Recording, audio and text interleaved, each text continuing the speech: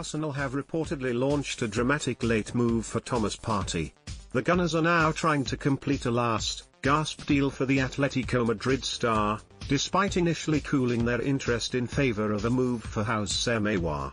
Lyon gave Arsenal a deadline of Friday to complete a deal for Aouar, but the Gunners failed to table an offer that satisfied the demands of President Jean-Michel Aulas. Aouar decided to stay put following a meeting with the board, and the Gunners remain determined to bring in a midfielder. Matteo Guendouzi looks set to join Hertha Berlin on a season-long loan, and he will need replacing. As will Lucas Torreira, who looks set to join Atletico on a temporary deal with an option to buy. Atletico have been firm all summer that if Arsenal want to sign Thomas, they will have to pay his £45 million release clause.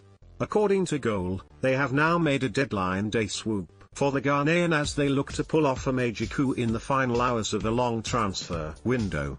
At the start of the summer, Arsenal had 2 player, plus, cash offers rejected for Partey by Atletico. The Gunners were looking to include Guendouzi in a part exchange, but Atletico were simply not interested in the young midfielder. The Spanish club did hold an interest in Alexandre Lacazette though, but Mikel Arteta wanted to keep him at the club. From that point, Atletico were adamant they would not accept a swap offer for Partey, forcing Arsenal to explore other targets. Due to their lack of funds, Chelsea's Jorginho was a potential option and remains a player of interest on deadline day. But now Arsenal are ready to test the resolve of Atletico, who remain determined to keep hold of Partey.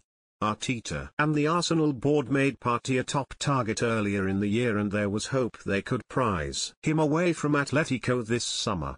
Any potential deal could hinge on whether Arsenal offload any players before the deadline, with Sead Kolasinac in talks with Bayer Leverkusen. The financial implications of the coronavirus crisis have caused complications to Arsenal's transfer business.